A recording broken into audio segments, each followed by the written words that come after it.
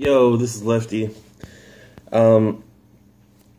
This is the NFL video where I'm gonna just kind of highlight 4 games with which I feel good about by the spread, and I'm gonna give you advice on NFL football picks for this weekend against the spread.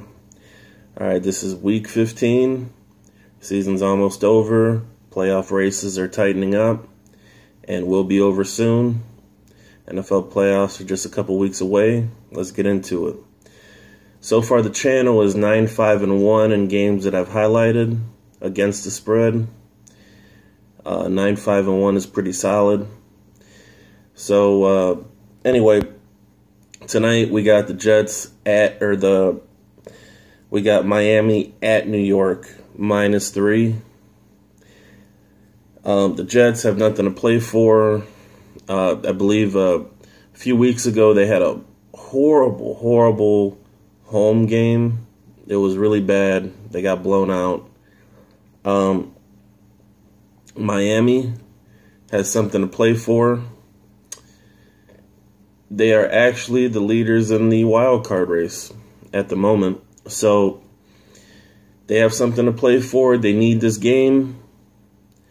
So I believe that they will take it, and they will be the winners by at least 3 points. Second game is Philly at Baltimore. Baltimore is the 6-point favorite. Philly started off strong, and they tailed off. They've tailed off the last 6 weeks or so, 8 weeks, and they're just not the same team that they were in the beginning of the season. I think next year they're going to be a lot better. They're going to take strides next year, but this year isn't next year. It's the end of a long season. They've been in a tailspin for the last 2 months, and they're playing at Baltimore. And Baltimore is in the heat of the playoff race at home. I like them by 6 points. Now, Carolina's at Washington, and Washington is a 6-point favorite. Washington, I've seen them play a few times. They've been solid. Kirk Cousins is really having a great year. He is just spinning it this year. And, between their wide receiving core, Deshaun Jackson, Pierre Garçon, they even got Vernon Davis as a second-string tight end. They've seen a lot of action this year because Jordan Reed can't stay healthy. It's just, it's a bad situation for Carolina this year. Cam Newton has eaten a lot of humble pie since last year. I was not a fan of him going onto the other team side of the field last year and watching the other team come out as they were being announced. I was not a fan of that.